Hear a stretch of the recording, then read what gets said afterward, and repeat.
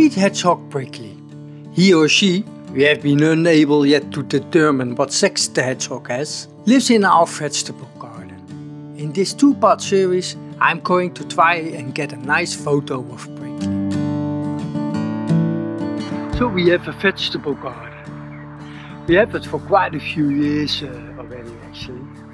It's been providing the family with good own produce. But actually it's quite large. It's 150 square meters. And for a vegetable garden for a family of 4 people, 2 adults and 2 kids. So actually about half of the space we don't even use. So we've been giving a little bit back to nature by providing the bees with flowering plants. That's been working out pretty well. And of course I know there's been wildlife in here. Some tracking signs of animals are pretty easy to read, right? So there's mice, but there's also moles.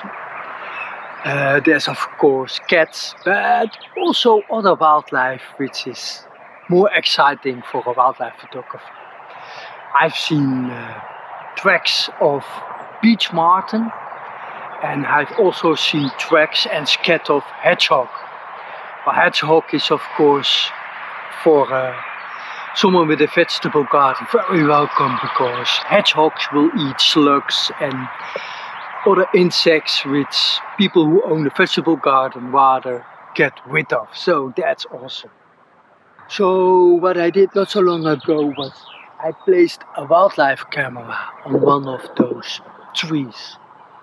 And indeed, I saw a hedgehog, I saw a beech marten, lots of birds and also a lot of house cats. So what I decided to do was to buy a proper hedgehog house. So we have a quiet corner in the back. I installed the hedgehog house over there and put some hay inside the house. And me and my wife were walking in the vegetable garden a few days ago, and then I was looking at the entrance and I saw some of the hay was outside of the hedgehog house. I was pretty certain we have a hedgehog in our wildlife garden. How awesome is that? We also bought some hedgehog food, specifically made for hedgehog. Tonight I decided, let's see if I can have a look to see if the hedgehog is there.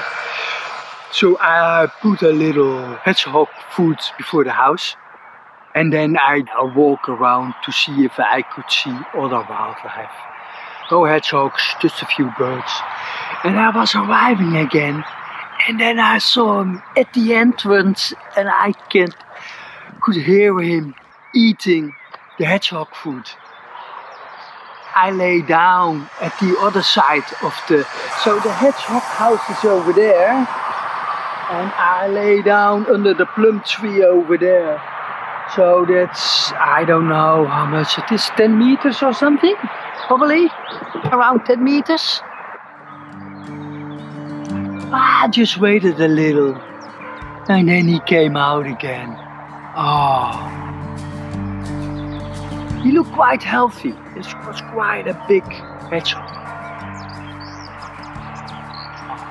So cool.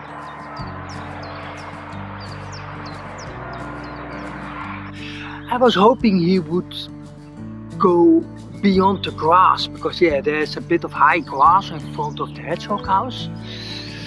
But he didn't.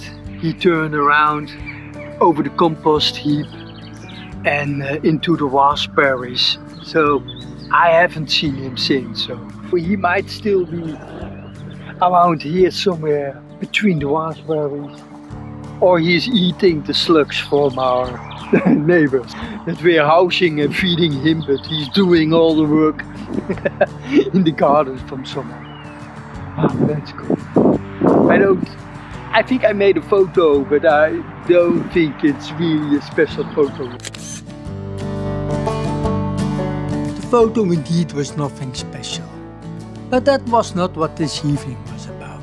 It was all about seeing if the hedgehog is there, if it would come out, and exploring the possibilities. In next week's vlog I'm going to spend some time making a nice photo of Prickly. There are opportunities here, so really awesome. Really curious what I can come up with later in this season with that hedgehog. Hope you liked the video. If you did, a like and a comment would be much appreciated. And you can watch my next video over here. See you over there.